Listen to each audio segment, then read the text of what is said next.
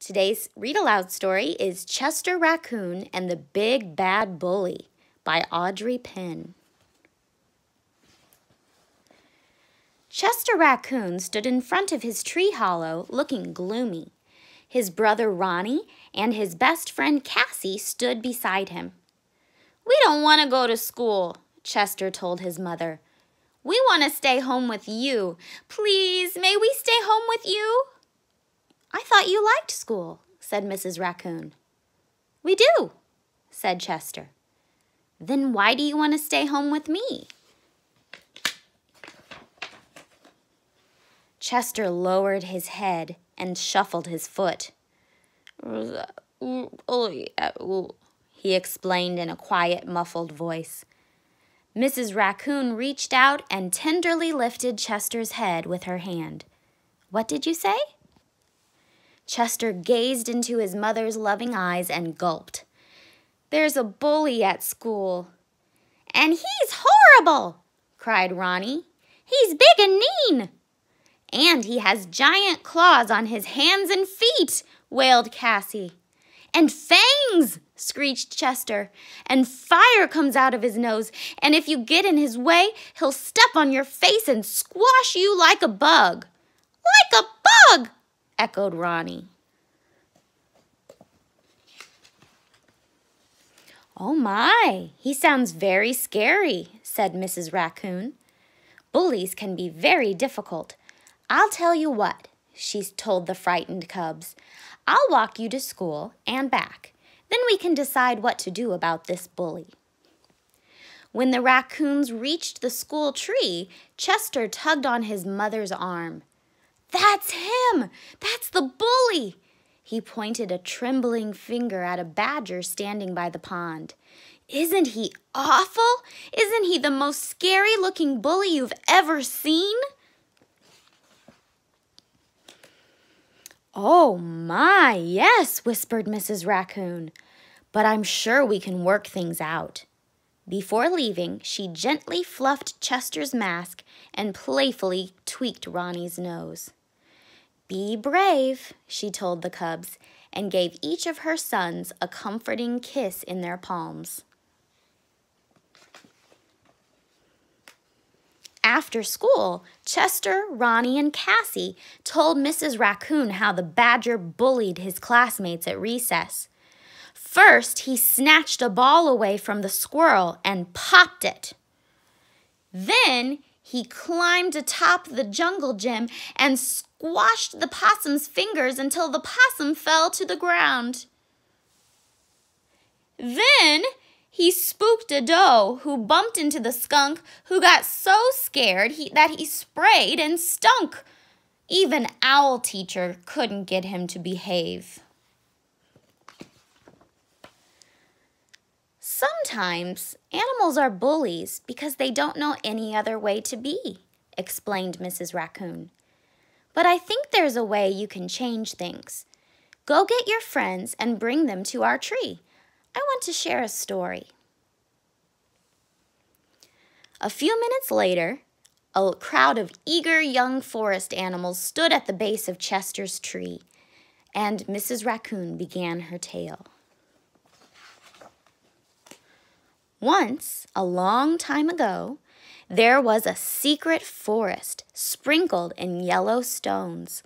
The stones were round and polished, big and little, and smooth enough to hold. Every animal in the forest collected and treasured them. One day, an animal found a blue stone. It was exciting, since no animal had ever seen a blue stone. But the blue stone was rough and dull, without any polish or shine, and it had sharp, prickly points sticking out of it, making it very hard to hold. Careful not to hurt their paws, the animals carried the stone to the center of the forest and placed it atop a tree stump where everyone could see it. "Perhaps the stone is blue because it popped out of the ground too soon," suggested a fox. So the animals waited and watched for many days and nights to see if the blue stone would turn yellow. But the stone remained blue, and its outer shell remained sharp and pointy. "I believe the stone is blue because that is the color it is meant to be," said a very wise snake. "Therefore, we shall treasure the blue stone for the color it is. But if we want to hold the stone as we do our yellow stones, we'll have to work together to smooth its outer shell."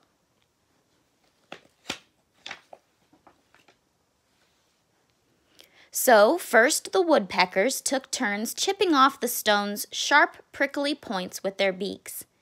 Then the chipmunks rolled the stone with their noses, while other animals shined and buffed the stone with tree bark and fluffy tails. In time, the blue stone was as smooth and shiny as the yellow stones. Mrs. Raccoon smiled down at the young animals listening to her story. "The badger at your school is just like that blue stone," she explained to Chester and his schoolmates. "He is a badger, and that is the way he is meant to be. But if you work together, I think you can smooth out his bullying ways." The next day, at school, when the recess bell rang, all of the little animals went outside together. They huddled close to one another and walked toward the bully in one great big confident pack, with Chester in front holding a ball. At first, the bully looked at them with a twinkle in his eye, thinking, "I'll get one of you."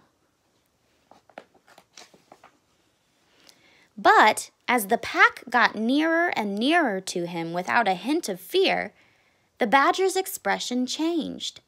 His eyes widened, his jaw dropped open, his knees grew weak and wobbly. Suddenly, it was the bully who was scared. He began to whimper and squeal, and he thought, "They're coming to get me back!" But there was nowhere to run. He just stood there with his back up against the tree as his schoolmates grew closer and closer and closer.